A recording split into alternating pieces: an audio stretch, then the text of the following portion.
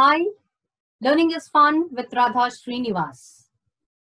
We should never forget what nuclear weapons can do to human beings. 75 years later, since bombing of Hiroshima and Nagasaki, 6th and 9th August of 1945, the threat of nuclear weapons still remains. War can never be the solution, and there is no alternative to the peace. Here is an interesting story. Would you like to read with me? So let's move.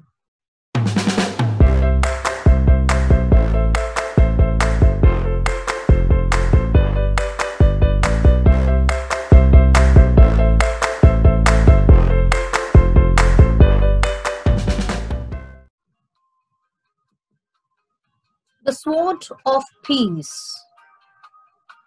Once upon a time, there was a precious sword.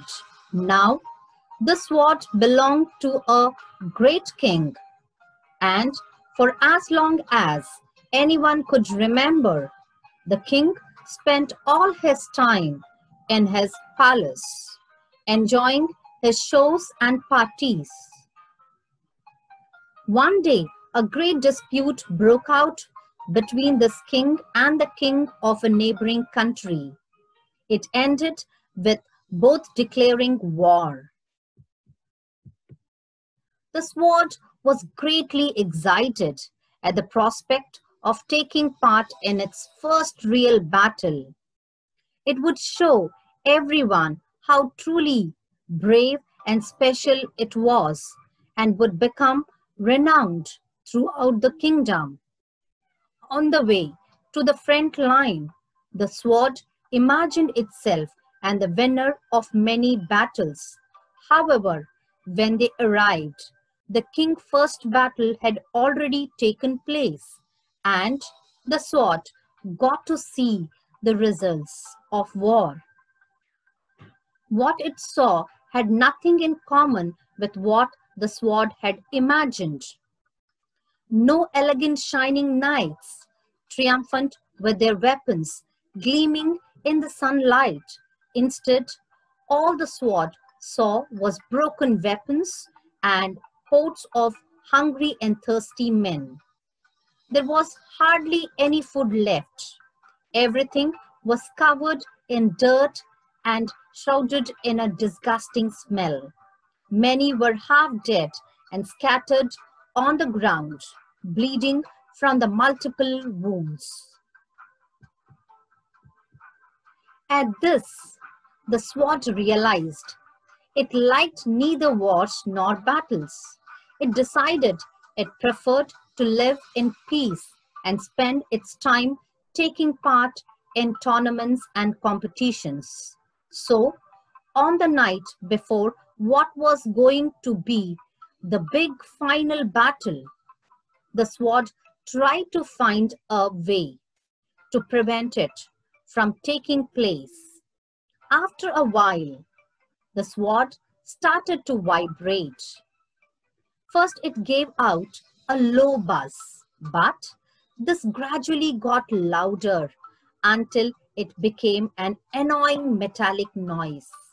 The swords and armor of the soldier asked the king's sword what it was doing. It told them, "I don't want there to be a battle tomorrow. I don't like war."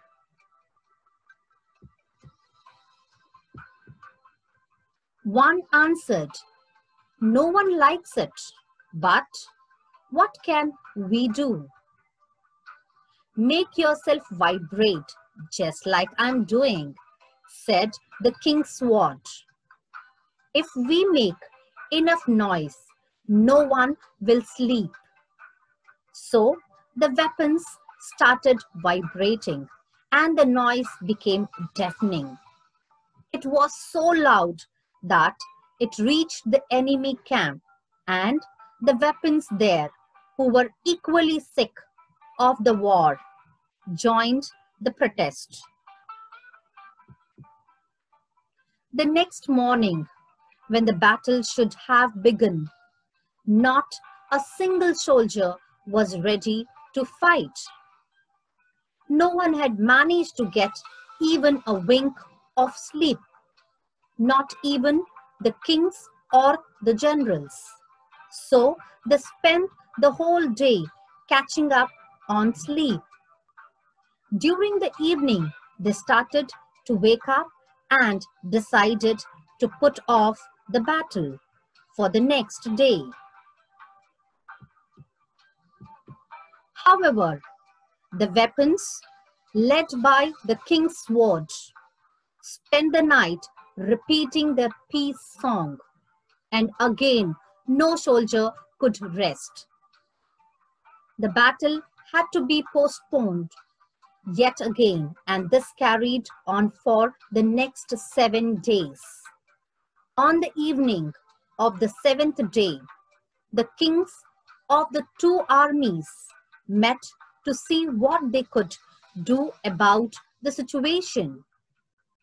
Both were furious from their previous dispute, but after being together for a while, they started to discuss their sleepless nights, the surprise on their soldiers' faces, the confusion of the day with night, and the amusing situation all this had created. It wasn't long before both were laughing like friends at these little stories. Fortunately, they forgot their old disputes and they put an end to the war, each returning to their own land with the double joy of not having had to fight and having regained a friend. And from then on, from time to time, the kings would meet up to talk about their life. Say no to war, yes to peace.